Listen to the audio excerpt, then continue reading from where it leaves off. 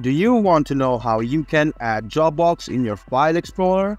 If yes, then this video is for you. Hello and welcome to Tech It Simple. It's your host back again with yet another interesting tutorial video. In this video, I'm going to teach you how you can add Dropbox in your file explorer. So it's quite easy steps to do this and you can follow these.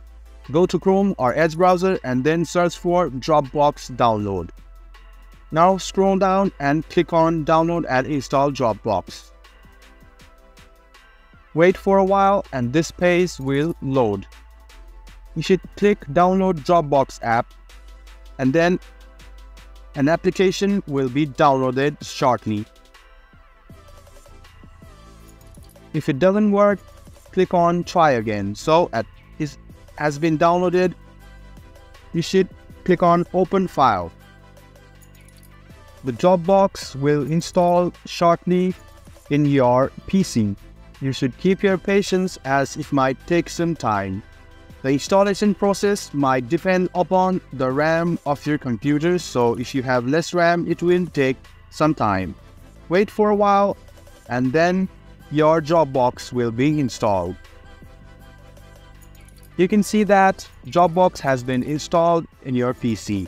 Now, as this application opens up, you should go ahead and click on Let's Go.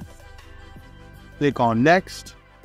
Click on Next after reading all of these and tap on Open Dropbox or click on Advanced Settings as you can change the Dropbox folder location. You can choose whichever location suitable for you according to the space left in your drive. So let me choose this, press OK, and you can also click on this if you want to save online.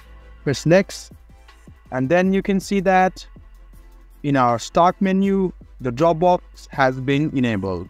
So we can go to our folder and this is our folder you can see.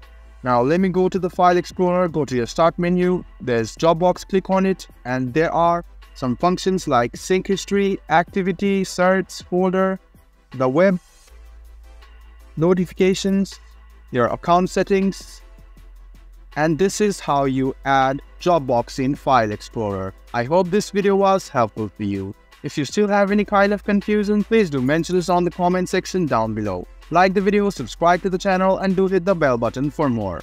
Hope to see you in the next video. Until then, goodbye, take care and enjoy.